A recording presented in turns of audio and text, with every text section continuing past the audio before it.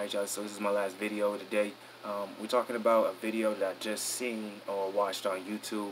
It was an interview with Derrick James. Derrick James is a coach of Errol Jr. and he was just being asked questions, particularly about Shawn Porter and Shawn Porter's father, his training methods and things like that. Do you think he's a dirty fighter? Do you think he's a good boxer? And basically to sum it up in my own words, Derrick James basically said that Shawn Porter isn't that skilled. He's great.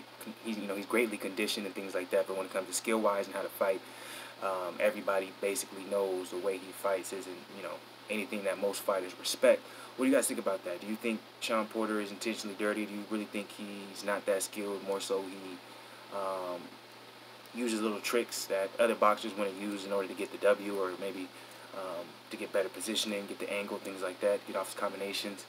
He also said another thing about his father, right? So Shawn Porter gets a lot of flack when it comes to his relationship with his father and how they tend to go. A lot of people seem to think that Shawn Porter's father, Kenny Porter, he's overbearing when it comes to Shawn. They think, just from a lot of the comments I read, just from the boxing community, it seems like they think he controls Shawn Porter a little bit too much. He doesn't allow him to do what he doesn't teach him the proper things, proper mechanics, proper fundamentals, and ultimately that's going to be his downfall. But that's similar to a lot of things people say about Danny Garcia and Angel Garcia's relationship, right? So you see that a lot when it comes to like father-son, trainer-fighter relationships.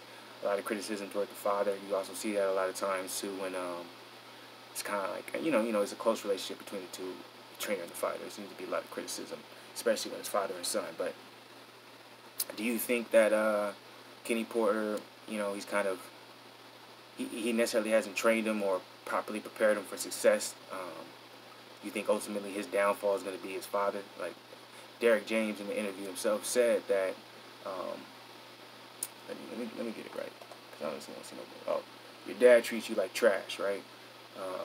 Basically saying he doesn't like the things he sees when it comes to how he teaches Shawn to fight, because ultimately that's going to lead to him not having a long career, not being able to, be a champion for a long period of time, because he feels like the way he teaches him to fight, it causes him to get hit too much. He has no defense. He doesn't know how to block punches. Basically, what he was saying. So, do y'all agree with that, or do you think it's a generalization when it comes to what the dad-son combo in boxing, trainer, fighter type thing? A lot of people tend to have a lot of negative criticism toward those relationships. But what do y'all think about that? Let me know. BLAKGOOSETV all day. Is Derrick James right? Shawn Porter's dad, Kenny Porter treats Shawn like trash. He hasn't taught him the fundamentals, and ultimately he's going to be a downfall. Or do you think this is just pre-fight trash talk?